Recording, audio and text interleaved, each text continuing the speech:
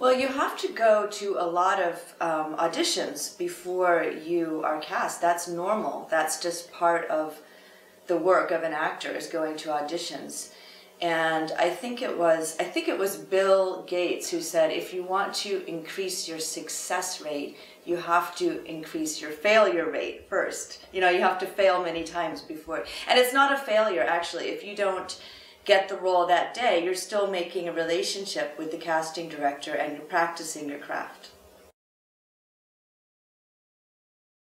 Well, if they have the text beforehand, they should look at the text and they should figure out what the story is that they're telling in the text. And they have to answer certain questions. Who am I? Where am I? Who am I talking to?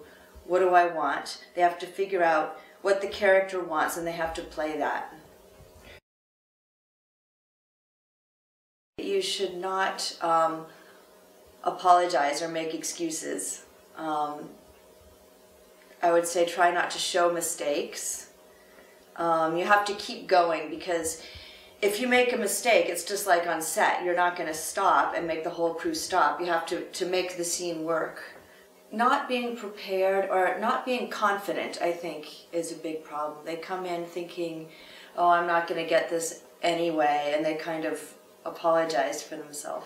If you've been invited to an audition, that means that somebody wants you there, and that means that you're entitled to be there.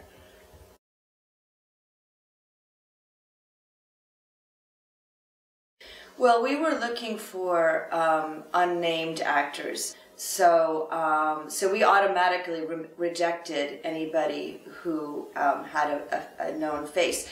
So even if, I mean, there were a few actors who, even if they just had a very small role coming on, a walk-on role as a waiter in a TV series, Petter said, no, I don't want to see them. So we eliminated a lot of people that way, and that was one of the hardest things, the most challenging things, and the most interesting things about casting. Is to find somebody who was completely new on the scene and whose face was completely unknown. No, there's no recipe in this business.